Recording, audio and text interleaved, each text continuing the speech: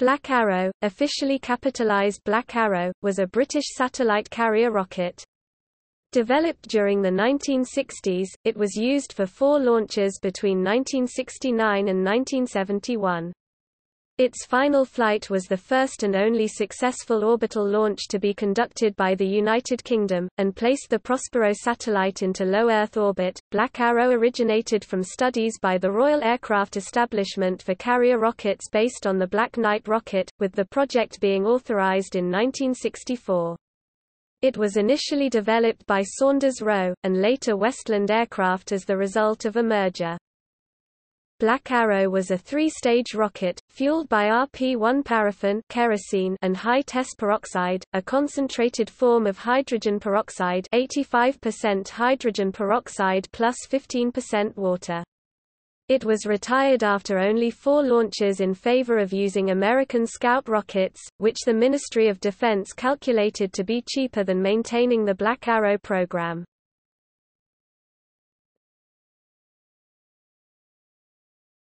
Topic: Development. Black Arrow originated from a Royal Aircraft Establishment proposal for a rocket capable of placing a 317-pound (144 kilograms) payload into low Earth orbit, in order to test systems designed for larger spacecraft. In the autumn of 1964, the program was authorized by Conservative Aviation Minister Julian Amery. Then, following a general election in October, the incoming Labour government put the project on hold to reduce expenditure. Following another election, the government approved the continuation of the program with several modifications, including the reduction of the test program from 5 to 3 launches.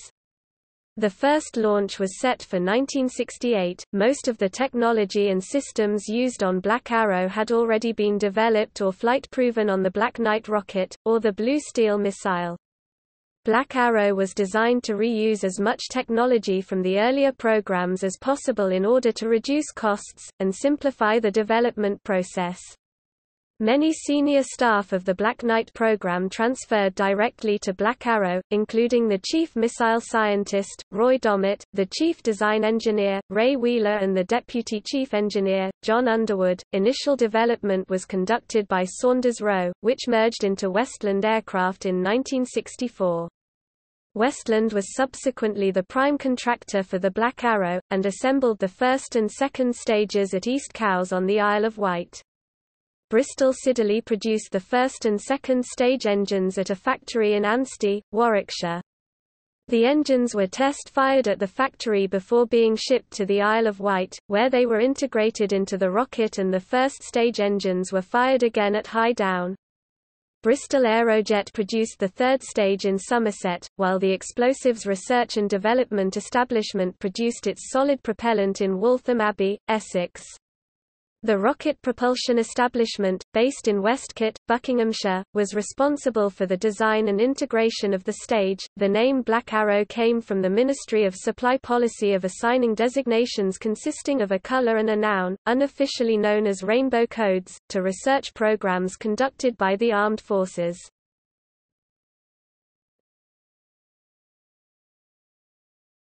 Topic: Vehicle.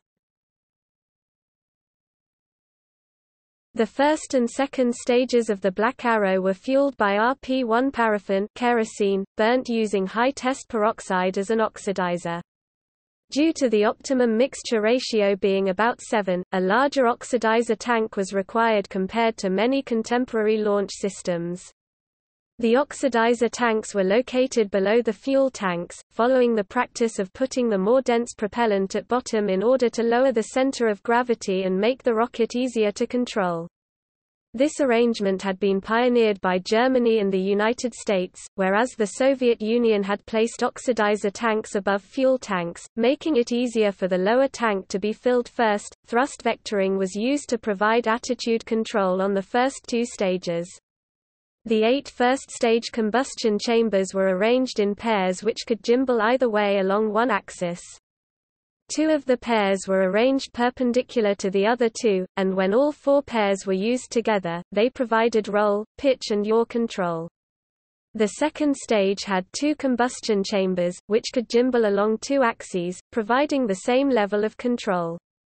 During a coast phase after second stage cutoff, the rocket was controlled by a reaction control system.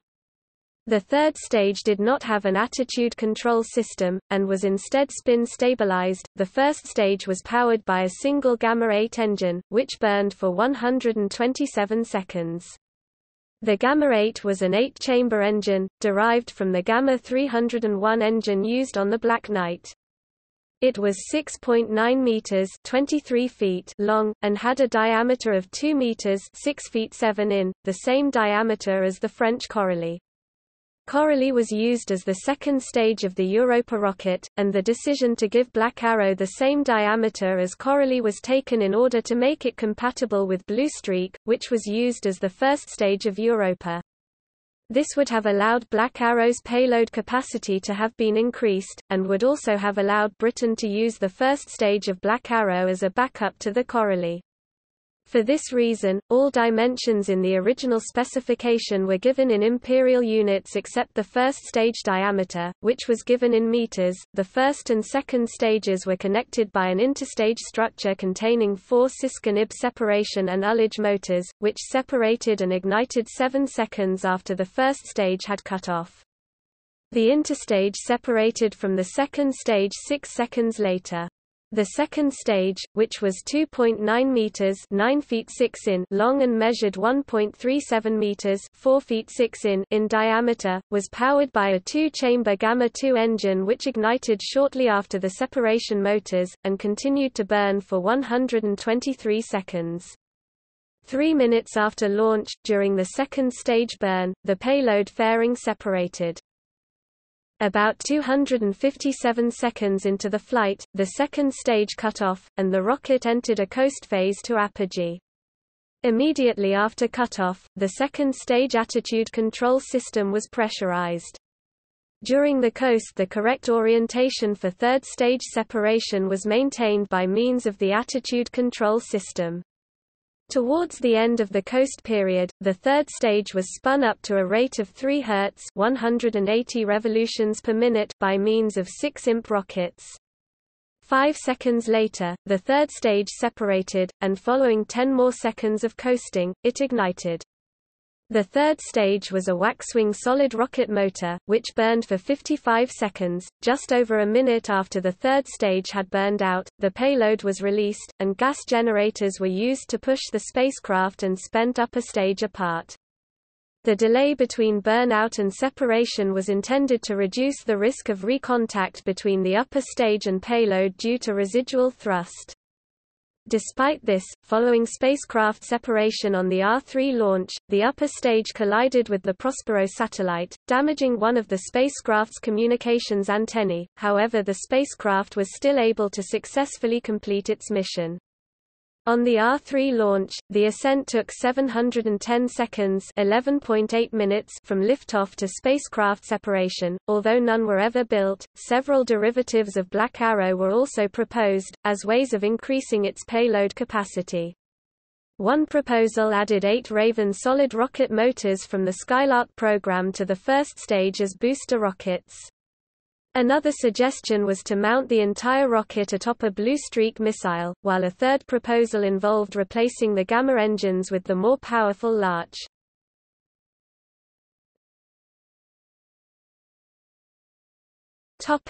Launches. 4 Black Arrows were launched between 1969 and 1971. The first 2 launches were demonstration flights, with battleship third stages and a boilerplate payload. On the first flight, an electrical fault caused a pair of first-stage combustion chambers to pivot back and forth. Before it cleared the launch pad, the rocket was rolling erratically, and about a minute later it began to disintegrate. After the first stage engine failed, and the rocket began to fall back to Earth, it was destroyed by range safety. The second launch was successful. The first all-up launch on 2 September 1970 was the third launch of the Black Arrow, and Britain's first attempt to launch a satellite. The launch failed due to a leak in the second-stage oxidizer pressurization system, which caused it to cut out early. The third stage fired, but the rocket did not reach orbit, and re-entered over the Gulf of Carpentaria. The fourth launch successfully orbited the Prospero. Before the R2 mission, it was named Puck satellite, making the United Kingdom the sixth nation to place a satellite into orbit by means of an indigenously developed carrier rocket. The satellite, also known as X-3, was named Prospero after the character Prospero in Shakespeare's The Tempest. The name was chosen as a reference to events in the play, in which Prospero, a sorcerer, gives up his powers. Prior to the cancellation of the Black Arrow program, the satellite was to be named after Puck from A Midsummer Night's Dream. All four launches were conducted from Launch Area 5B at the Woomera Prohibited Area in Australia, which had previously been used as a test site for the Black Knight rocket. During the development program, launch sites in Barbados, Uist and Norfolk were also considered. The launch sites at Uist and Norfolk were rejected because the former was too remote, while there was a risk that a rocket launched from the latter might drop spent stages on an oil rig in the North Sea.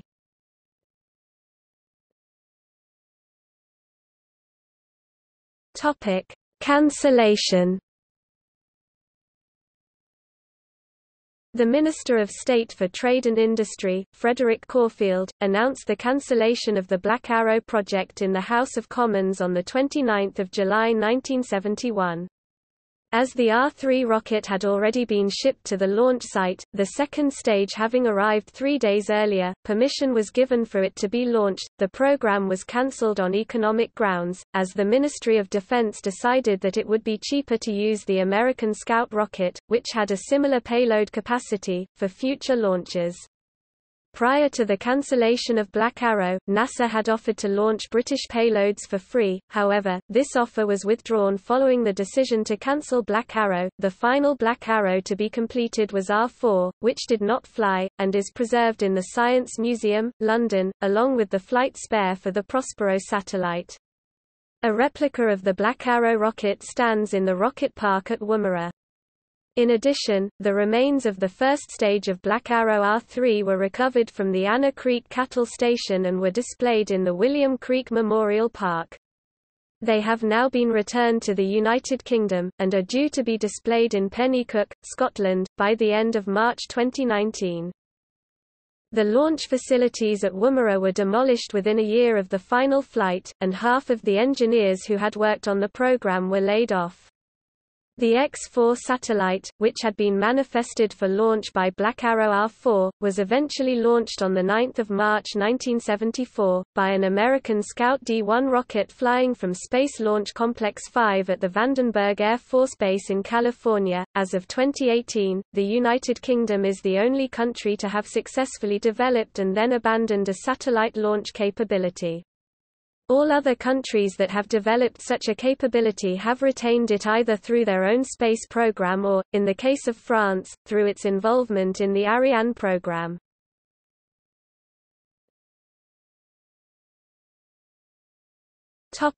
See also: Comparison of orbital launchers families, Comparison of orbital launch systems, Ariel 1, British National Space Centre, Diamant, Juno I, Lambda rocket family, Satellite Launch Vehicle, Sputnik rocket, Black Knight.